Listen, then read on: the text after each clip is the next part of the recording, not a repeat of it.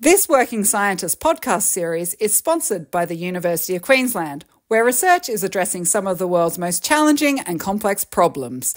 Take your research further at UQ. Visit uq.edu.au.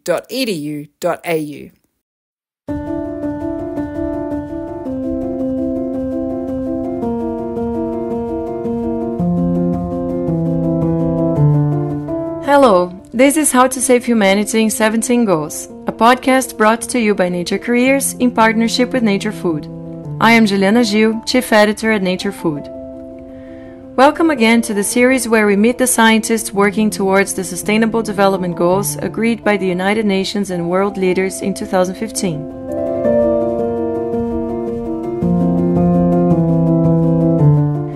For almost a decade, in a huge global effort, thousands of researchers have been using those targets to tackle the biggest problems that the planet faces today.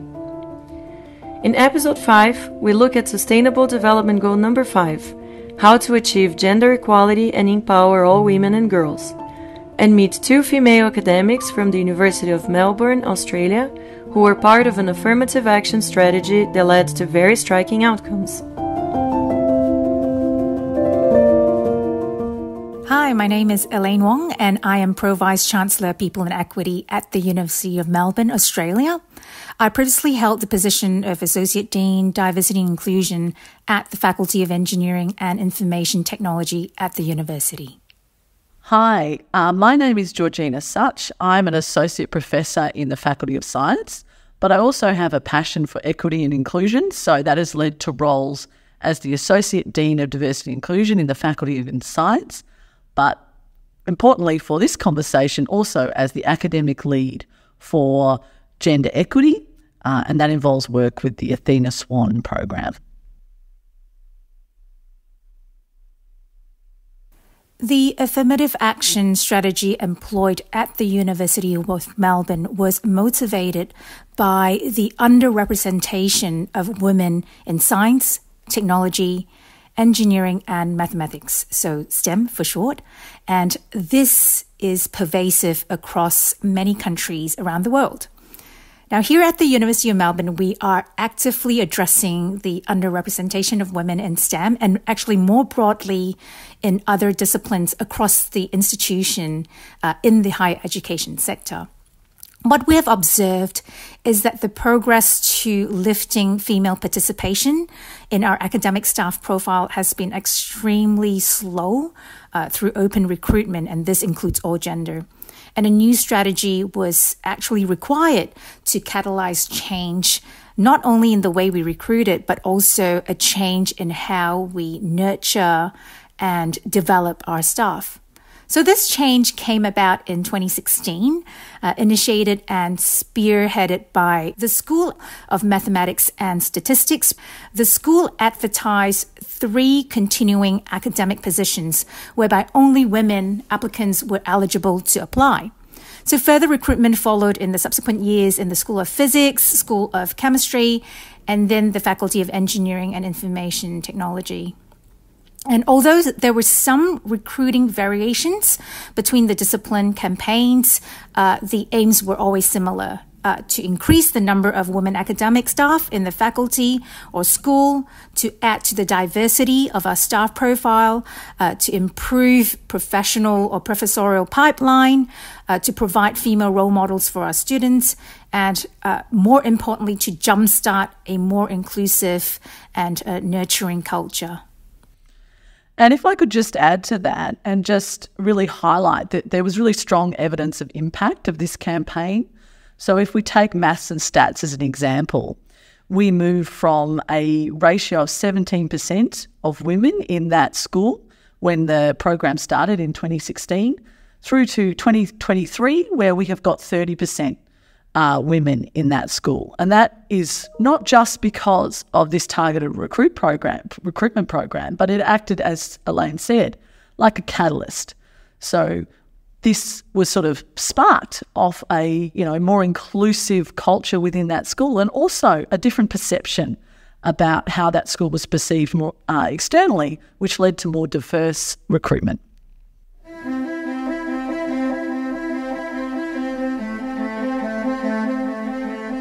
The Sustainable Development Goal number 5 is achieving gender equality and empower all women and girls. Now, the effects of women's underrepresentation in the workforce are deep and wide-ranging. Not only is there a loss of opportunity for individual women in terms of agency, self-agency, but there are far-reaching consequences and losses for the industry, for innovation, for women's societal contributions. It is for these reasons that there has been a focus on targeted efforts and investments in addressing women's underrepresentation, and the affirmative recruitment strategy, together with a suite of complementary strategies, for example, those that Georgina will talk to in the Athena Swan Action Plan.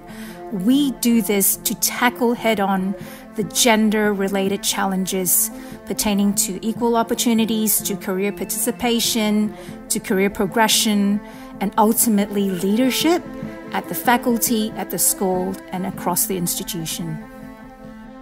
So as Elaine was saying, the Athena Swan program is a really important pillar in our work on gender equity at the University of Melbourne.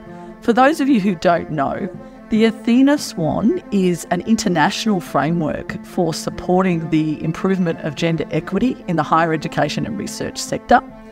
And in Australia, it's led by the Science in Australia Gender Equity, or SAGE, organisation. So as part of our work at the University of Melbourne, we started by having a look at our foundation data to really try and understand what our key barriers are for equal participation for women and gender diverse staff in our organisation.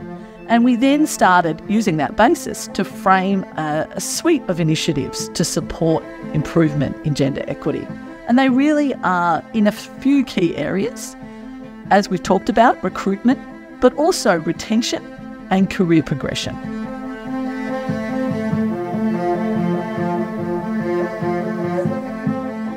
So I am incredibly passionate about my career. I feel lucky every day to do what I do. I started my career in science very early, actually, because my family has a strong focus in science. My father is an industrial chemist, so he was always telling me what an engaging and exciting career science was. So I think I got my passion early. But so when I continued on at the University of Melbourne to do my undergraduate degree, and I have actually never left. So I'm now an academic here, and my area of interest is in the design of new ways of delivering drugs using smart delivery systems. But I'm lucky to be able to combine that with a passion for equity and inclusion and working on new and innovative ways that we can improve our progression of our underrepresented groups in our community. And what I love about my career is that you are always learning and we're always doing something different. So I think it keeps us young. So originally coming from a small mining town in Malaysia called Ipoh, I graduated from a PhD in electrical engineering here at the University of Melbourne. And so in addition to my leadership role at the university that oversees equity as well as people inclusion, I'm also professor at the Faculty of Engineering, looking at innovation and also innovating communication technologies to better provide digital connectivity between people, machines, and things. So currently I'm working on innovating haptic communications across large geographical areas so that we can realize immersive remote environments across the globe between people and machine. And it's interesting to note for this conversation that, for almost half of my career, I've had to work on a part-time basis, primarily due to carer duties and family responsibilities, and because I am the primary carer of the family. And so you can say that, I have an understanding of the gendered challenges faced by many of our colleagues, including, Georgie here, that we are all in the same situation.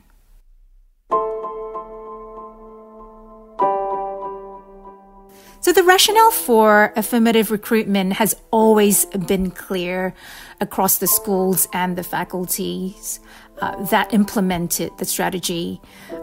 Core to it is that despite widespread awareness of gender disparity in our staff profile, especially at the leadership level, the pace at which we were making progress was extremely slow.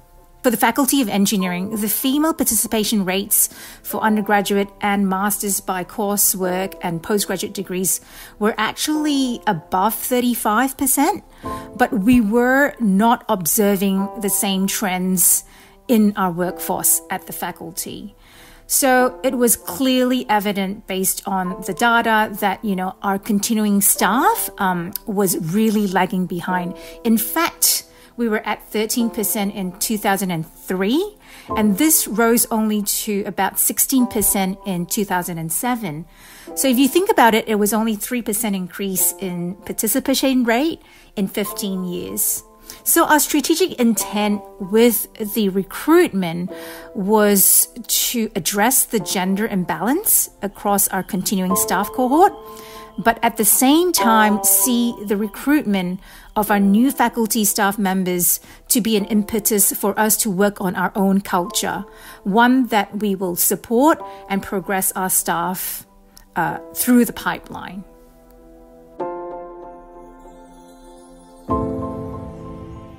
So an important part of our Senior Swan work is this retention and career progression piece. So as part of our initial work under the leadership of Marilise Gulliam, we developed a career progression program, and that was based on career mentoring specifically for promotion. So we wanted to provide us a suite of initiatives to support our academics from moving from our middle career level through to more senior levels within the organisation.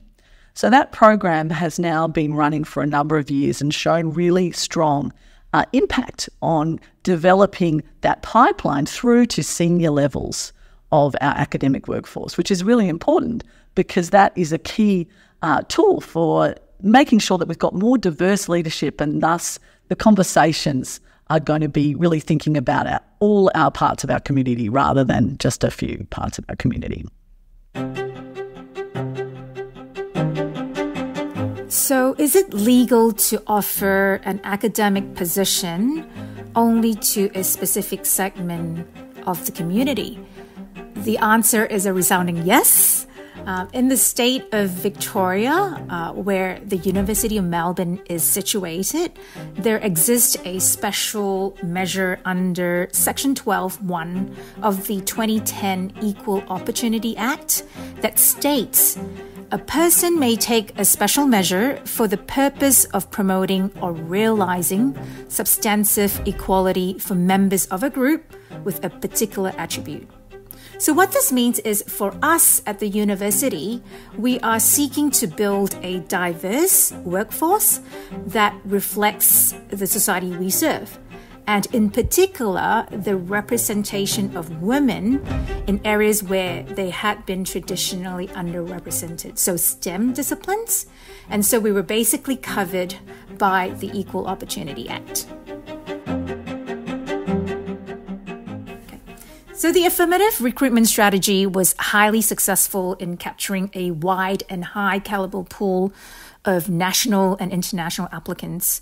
Certainly for the Faculty of Engineering and Information Technology, we received the highest number of applications in any round of recruitment, 402 applications for 5 positions.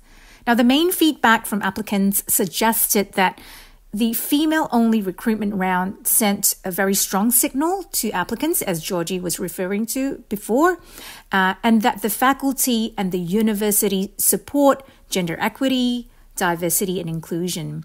And this in turn encouraged many, many more applications in subsequent open rounds. Now, data from the Faculty of Engineering and Information Technology shows that in the 16 years prior to the faculty's 2018 recruitment, the female participation rate rose only by 3%. However, within a year of the recruitment, female participation rate rose by 4% to 20%, creating a momentum that has since further improved to 24% overall, the highest ever in the faculty. So this impact was also seen in the Faculty of Science. So as I mentioned earlier, in Maths and Stats, which was the first school to undergo targeted recruitment, we have transitioned from 17% in 2016 through to 30% in 2023. And that is a huge jump, really, for that school. Another example is in the School of Chemistry, where we have gone from 19% through to 33% in 2023. When the idea of affirmative recruitment was initially floated, there were certainly concerns, and this wasn't because our colleagues didn't believe in the benefits of a more diverse workforce, but for the following reasons. First, the way in which we were addressing gender imbalance through affirmative recruitment seemed unfair or was seen as a form of negative or reverse discrimination, especially by our junior male colleagues. Second, there was a perception that the quality of the applicants would be compromised. And third, concerns arose about how successful the applicants would be treated by their colleagues. And so these concerns raised actually by both male and female colleagues were alleviated through a combination of actions and response. It was critical that the campaigns that we had received an overt demonstration of support from both the dean, the senior leadership, and all other leaders within the faculty and the schools. And this lent to a voice in which they could openly discuss issues with those that had concerns with the recruitment. And whenever opportunity presented itself, data was used to highlight the lack of progress over a long period, and this was harnessed continuously to improve understanding for the need for the affirmative action. It was also important for us to communicate that the recruitment would not be perpetual, but rather intended as a jumpstart to transform workforce into a more diverse one, and whereby culture would change to a more nurturing one. We also acknowledged that affirmative recruitment is also part of a suite of strategies, as Georgie alluded to before, and we need to design an inclusive culture with initiatives that enables all faculty members to progress in their careers. I just wanted to add that I think the impact of this program and the support for it across the university has really grown as a result of seeing the success of the targeted recruitment candidates as they've progressed through their careers. So we have a number who've been award winners. And we've also seen indirect effects as well by building a more diverse network of collaborators for the university and also student cohorts as well. So people wanting to engage with these new members of our community. Ultimately, the goals of the university, as articulated through our diversity and inclusion strategy, are to build trust that, we are the leader of diversity and inclusion, both internally as well as externally to our internal stakeholders and external stakeholders. We want to build a diverse community that reflects the diversity of the broader society that we serve. We want to build a culture of belonging where everyone is welcome, they're safe, and they feel that they belong. And ultimately, diversity and inclusion is embedded in all our systems, our processes, and our work. And so by 2030, our vision is to create a university community that is thriving, that is fair, that is diverse, working together respectfully to make a difference to each other and in the world through our research, our teaching, and through our engagement.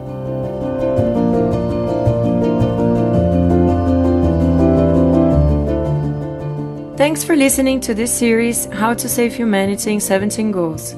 Join us again next week when we look at Sustainable Development Goal number 6, how to achieve availability and sustainable management of water and sanitation for all. See you then!